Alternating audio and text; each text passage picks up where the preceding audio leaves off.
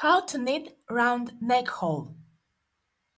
A few of subscribers who watched the video about how to shape a perfect armhole also asked to show how I do the neckline. So in the next video I will explain you how to calculate a round neckline. It's pretty simple, and I will show you how I do it on the swatch I just made, and you will get the general idea and you will be able to knit a round neckline on any garment. Welcome to the tutorial about how to knit the round neck hole using short rows. This video will be in two parts, theory and the practical part, and I will show you how to make a round neckline like in this picture, and I will use the lace pattern. When we talk about round neck hole, we normally think of a circle, right?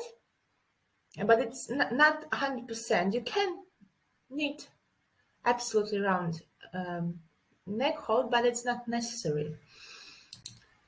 Usually it will look more like oval, but if you put into the square or rectangle, you can see that even the circle, when you put around some straight line, you can distinguish some straight lines.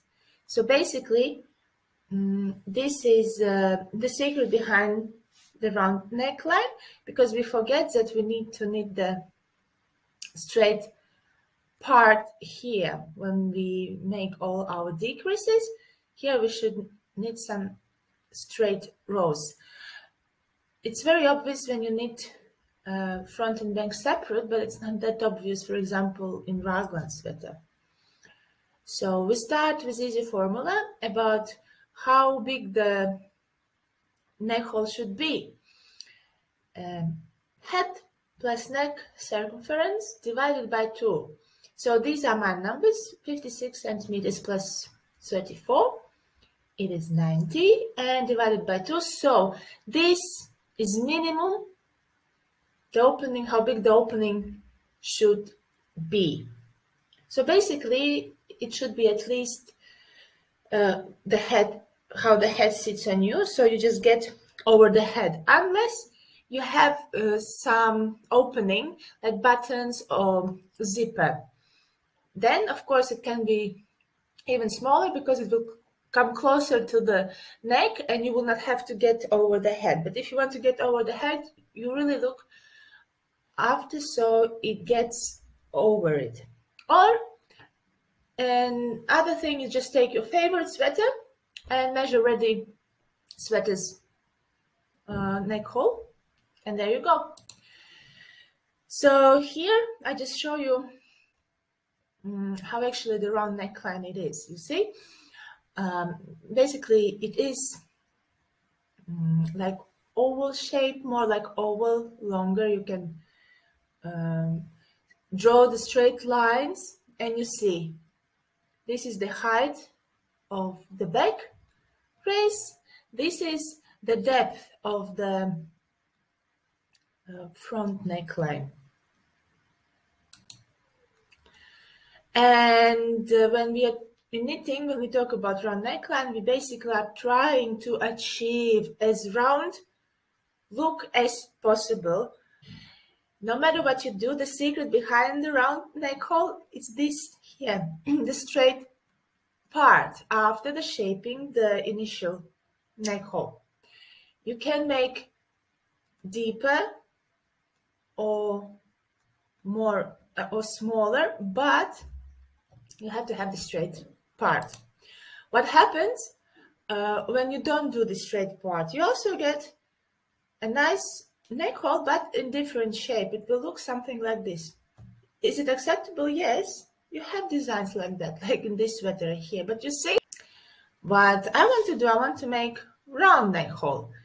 And this is the swatch I used in my practical part. And here you can see how here the straight part creates this nice neckline shaping. And if you are still here, so don't forget to like the video and subscribe. It will help you not to miss further helpful videos. And also turn on the notification bell, and we continue. So these are the calculations. Don't get afraid. So basically what we decided how many stitches wide we want the neck hole to be, and the size, yeah, how many rows. So in my case, I know the depth of the neck hole will be 24 rows, and for the back I will have 8 rows. So I have my gauge 2.2 stitches and 4 rows per 1 centimeter. So I decided I will have 41 stitches. Now listen carefully to this. All the stitches which are designed for neckline, you divide by 3. And here in front, you leave at least the third, not less, but third of the stitches. In my case, if I would divide by 3, it would be 13.66 stitches, let's say 14 stitches. Fine, you can put 14 here, but I have 17 because I'm knitting a lace pattern and I have to take into consideration the repeats as well. So I moved it onto the bigger side. Okay, we leave the third stitches in the middle. Then the rest of the stitches we split in half between the 2 sides. Okay, we have 24 stitches divided by 2, 12. So on each side there should be 12 stitches. Okay, I will show you from one side. Now we have 12 stitches here. Now we divide those 12 stitches in 3 parts again. It will be easy because 12 divided by 3 is 4. So we'll leave 4 here, here, and here. And there will be this straight part. Now, the part which is closer to the middle, we have to divide in the groups of 3, 2, and 1. Yeah, this will be decreases. Decrease, for example, 3 stitches and 2 stitches and 1, just to have the smooth decrease line. The more stitches, the straighter the line, the less stitches are left. No, like for example, if we decrease 1, 1, 1, 1, 1, it will be steeper, you know, and when we knit straight, it will be vertical line. In my case, I divided it like this way. Here, 4, only 1 3 gets into 4, but I want to have 2 times 3, so I can take 2 from this 4, and imagine I have 6, and divided by 2, it's 3, 3, so here are 2 groups of 3. The next 4 is only 2 left. I leave as it is, 2, and then the 4 I divide into groups of 1, so 4 ones. And when I will knit short rows and decrease 3, 1, 2, 3, 4, 5, 6, 7 times, I will knit 14 rows together. You know, we decrease every second row. So 24, but I need 24 rows, so I need 8 more rows. And these, the rows which are left, I distribute them on this part, so 8 rows. And with the back, I am acting similarly, but at the back, I leave around half stitches from all the stitches for the neck hole. So in my case, I decided it will be 23 stitches. Since I have 8 rows, I also divide the rest of the stitches between the sides, so I have 9 on each side. I divide them in groups in 3 groups, 3, 3, 3. Again, if I would have, for example, 10, then I would split them in like 4, 3, 3, but 4 I would leave here on closer to the middle, okay? So now I need to split those numbers into 3s, 2s, and 1s. This is how I did in this case. And now when I will be knitting, I will have 1, 2, 3, 4 times 2, 8 rows. I will have 8 rows. Here's 5.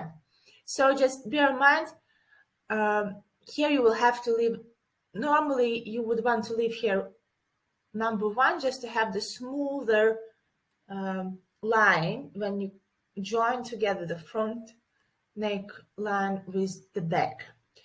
For the back, you don't have to necessarily knit the straight part. You can, but you don't have to. So you can play around with these numbers just to get the calculation correct. Here I made it more graphically. According to my calculations, I played a little bit in Stitch Fiddle software. It's online, it's for free.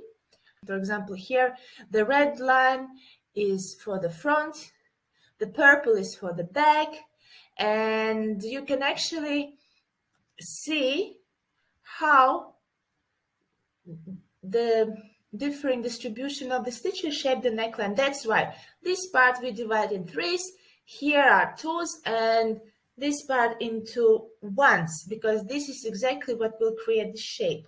You can play around and see how you like it, but there's a little trick which I wanted to show you how to play around, and you will be understanding better how will you have to knit. And here I draw this short row. How to knit the short rows. We knit short rows once on the one side, and then we move on to the other side. Here on the knit row, we can put the marker here and here, and we know that's the middle. We knit until the marker, then we turn, knit back, knit again, but we leave the 3 stitches unworked, and we turn. And again, leave 3 stitches, turn, leave 2 stitches, and then by one, how many? 4 times. And then we don't do short rows, we just continue knitting straight. And then we need to get on the other side. We pick up the stitches on the straight side. We work all the short row stitches. We knit through the middle part. We go onto the other side. And on this side, we do exactly like on the right side, but we start from the wrong side because it's like a mirror, okay? We start on the wrong side and do exactly like this. And then once we finished the other side, we again go back, we pick up stitches here, we work all the short rows, and we come back, and our neck hole is ready. So here is a little bit sum up of everything what I said before.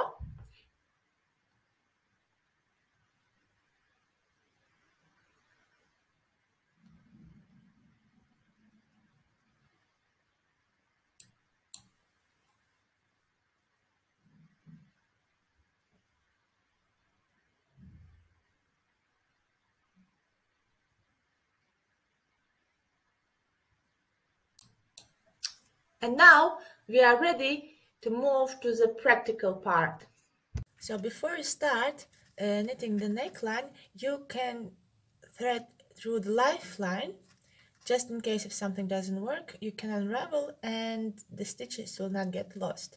So the middle part, the straight part, I put the markers in each side. So 5 stitches I leave imaginary the shoulder, just to show you. And then we will need to 2 times by 3 stitches, 1 times 2, and 4 stitches. 1 stitches 4 times, you know. So let's start.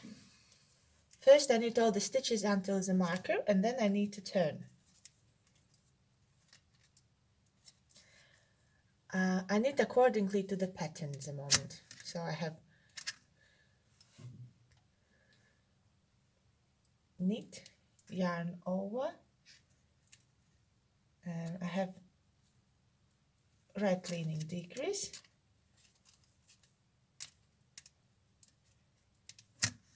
stitch, knit 2 together, yarn over, and again the same.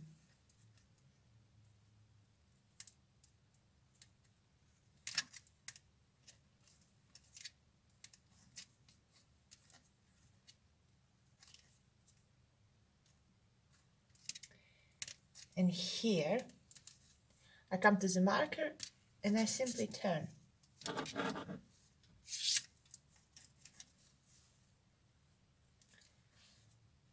Use the German short row method, doing a double stitch, and I simply purl back all the stitches.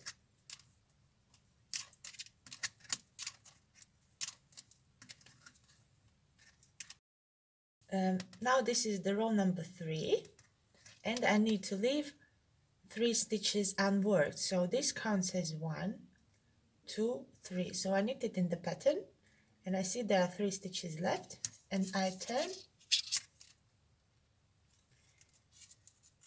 do the German short row double stitch, and I purl back again.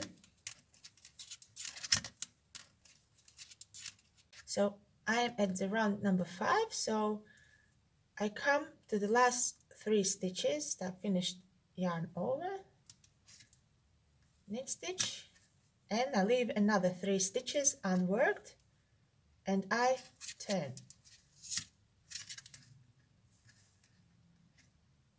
Make the German short row double stitch, and again I purl back.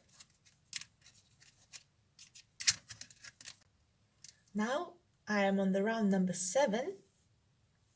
I left 3 stitches, and I will need to turn after 2 stitches, leave the 2 stitches unworked, so 2 more stitches. I finished the first repeat. If I would start next repeat, it would be knit and then 2 together. But in order to not lose the stitch count, I will not work this next pattern as in pattern, but I will just leave, I just knit the next stitch, and I will still not lose the total amount of stitches, yeah? It still will be 17. And now I can leave the 2 stitches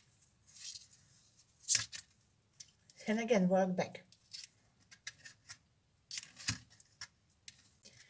I finished here now 1 repeat in height, so I start from over. So now I'm at the row number 9. I knit the first stitches of the pattern,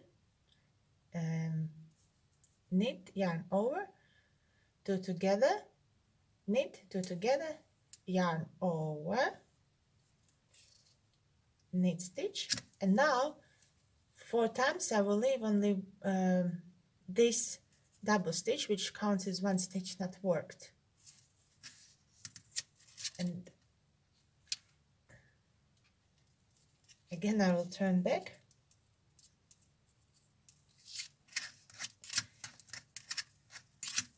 Now is round number 11.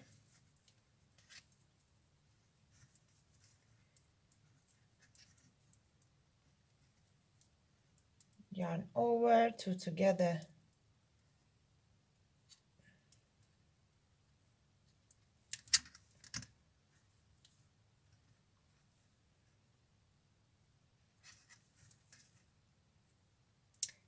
now we should have two together and yarn over, but we can't turn this yarn over, so I just leave these two stitches. I just knit them. Stitch count doesn't change. I can turn.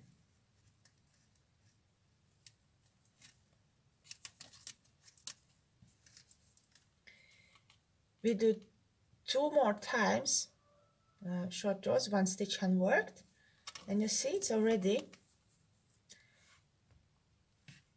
how it turns out already. Next row again, 1 2 3 4. I finished the first part of the one repeat. Now I have this, I would have knit stitch, yarn over, and two together, but I have the short row and I need to stop here in order not again to keep the stitch count the same. I don't do yarn over and I knit the next stitch, and now I can simply turn the fourth time. Okay, now we can see our short rows. We stopped here, left the 17 stitches in the middle, then didn't work 3, the next 3, 2 and 4 times one stitch, 1 2 3 4, and we have 5 stitches left, which would be for the straight part. So now I work 8 rows according, of course, to the pattern. I knit 8 rows just straight as normal flat knitting. Yeah, and I turn, and I just don't do any short rows anymore. I just simply turn and knit straight.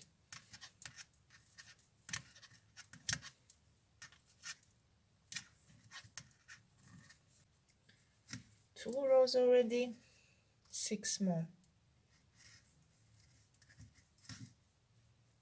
Now my pattern changes. Now I need yarn over and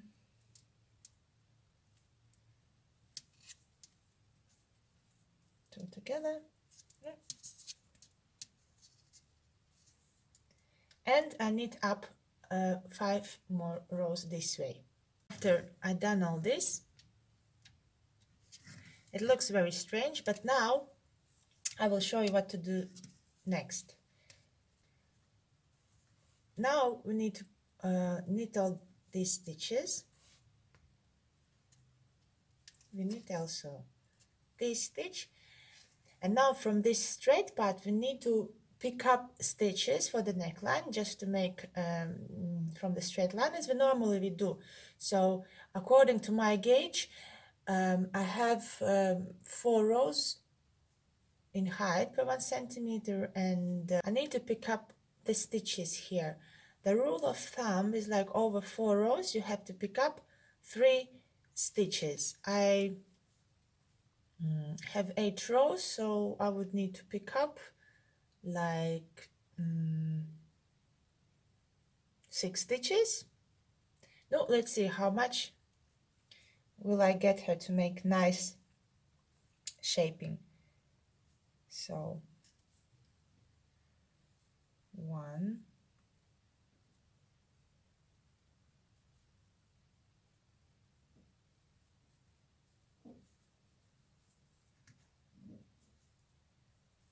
2,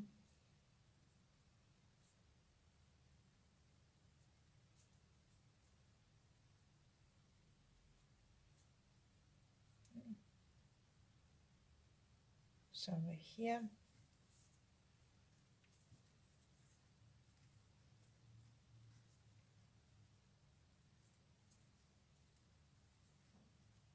3, and here to close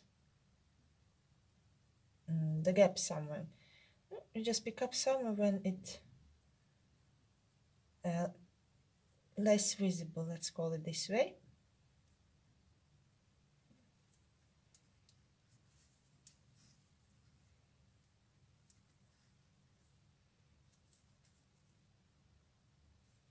No, I managed to pick up 4 because usually, actually, my gauge was 4 to 2, so over 4 rows I need to pick up 2 stitches. But it depends. You see, should not too little, should not be too much. It's all, how should I say, according to the pattern and the rows you knitted. No, let's say I pick up 4. Now I need to work all these short row stitches, which is quite easy. I just do the knit stitch. I treat them, and this double stitch is 1 stitch.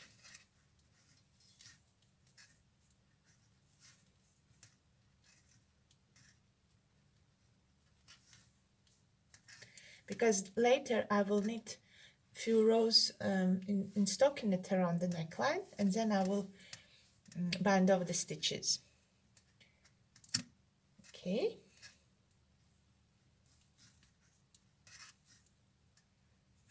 Then I knit, knit, knit. There is another double stitch. I knit it off. Another double stitch here, and I knit them off. So basically, one side of the round neckline is ready. It's 1/2. You see, it's already starts shaping out nice. Now I need to do the same on the other side. In order to get to the other side, I need to knit all the rows until the end, according to the pattern. Now I knit it all the way till the end. And on the other side, we will start to do short row neckline from the wrong side. So we knit until the marker, we purl until the marker. We're done. We get to our middle part stitches and we turn and we do the German short row double stitch on the right side. So this is double stitch, and now we knit back according to the pattern till the end, and again we do exactly the same like on this side, just from the wrong side here. So we will leave 3 stitches, then 2, 4 times 1, and yeah, and then we knit the straight part, and then I will come back when I have done that. And now when I have done all the short row neckline shaping on the other side, I will finish off the imaginary sleeve stitches.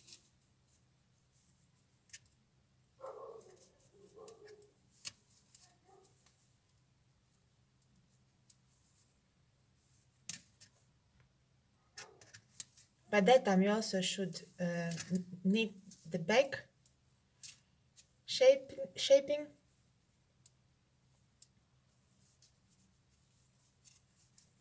The back shaping would work similar way, just not as deep, according to this chart I just presented.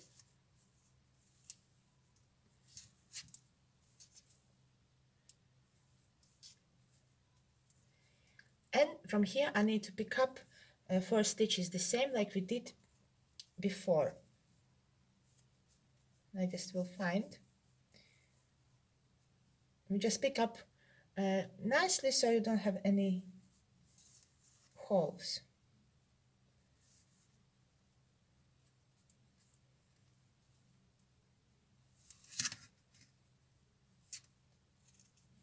And because I want on the other side these to be knit stitches, so I just pick up as purl on this side.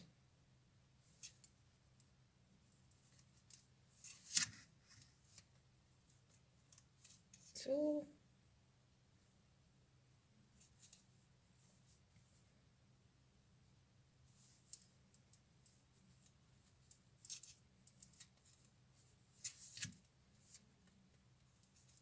three, let's say here will be 4. Okay, Now we have to work all our short rows here.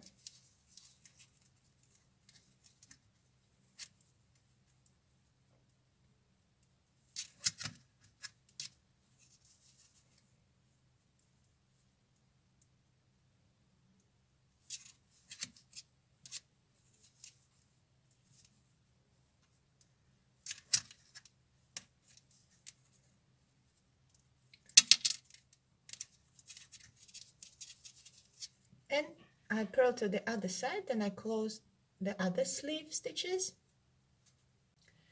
And at this point you would attach the back neck shaping, and this how the round neckline looks like with the short rows. It is okay if you have on one side one more row knitted than the other side, because we don't cut off the yarn and do all continuously with short rows. Technically there always will be one extra row, but it doesn't affect the end result and overlook. So what I did in my neckline, I just knitted 3, 4, 5 rows, just simple plain stockinette. I would knit all around, and I finish with the sewn bind off, which looks the same as long tail cast on. I have the separate video. I will leave the link. Now I will just show how it looks at the end. I knit few stockinette rows and I come back.